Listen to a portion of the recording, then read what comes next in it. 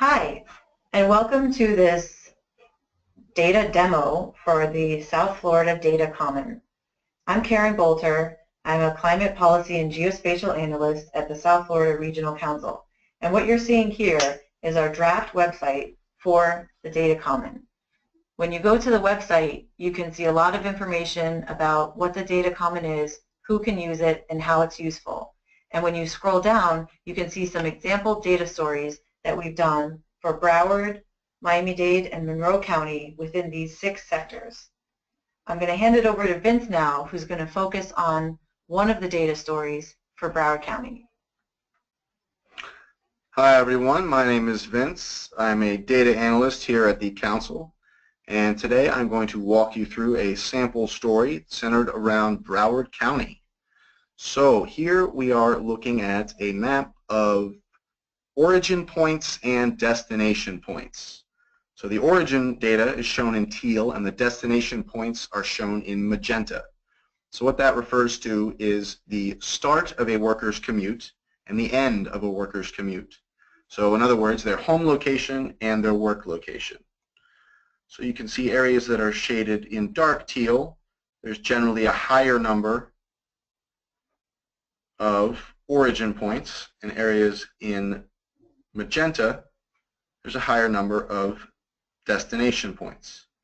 So this can help us understand the flow of people within our county and also areas of high residential area and high economic activity potentially. So on the left here you have an information tab. So here you can provide a narrative or analysis, a title for your visualization. It's also information regarding the data and the data sources.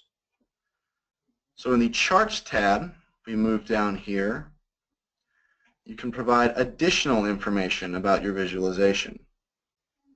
So just as an example, there are hundreds to choose from. Just as an example, we've included 5 here. So the employment industry by job location, the number of jobs, travel time to work, commute type, and also some raw population statistics. So what's neat about this is that as the user scrolls over the visualization, the charts dynamically update. So you can get information for the region as a whole in addition to specific geographies.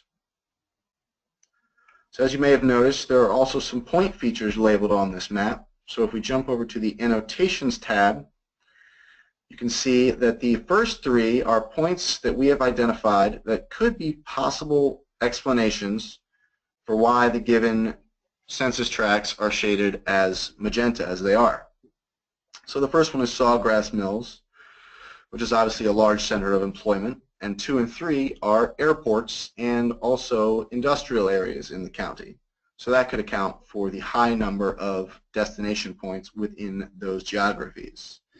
The 4th one, on the other hand, we have left open-ended, and we have not specifically identified a potential reason for the high number of destinations.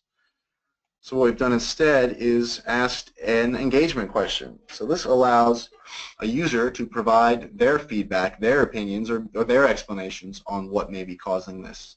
And so these can take the form of open-ended questions or polls or a mixture of the two, and can also be used to acquire email information, and the results of a poll can also be exported.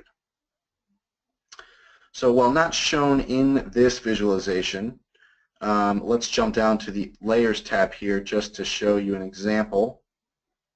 So this allows a user to add even more data to a visualization in the form of point features or polygon features. So let's, just as an example, let's turn this on.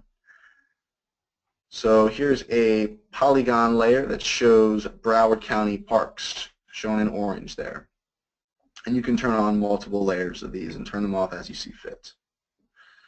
So the last tab down here at the bottom is just some settings we should touch on. So you can adjust the contrast of your map, adjust the base map, you can get some satellite imagery if you would like, and also the colors of your map display. So thanks for walking through this brief tutorial. I'm going to turn it back over to Karen. So this visualization is just one example of the features that can be created with this tool. And the overall intention for the DataCommon is to really put forward data that's going to drive decision making and also create a learning community. So we plan to put together a lot more of these trainings and discussions and really creating a conversation about what's happening in our community and how can we make it better.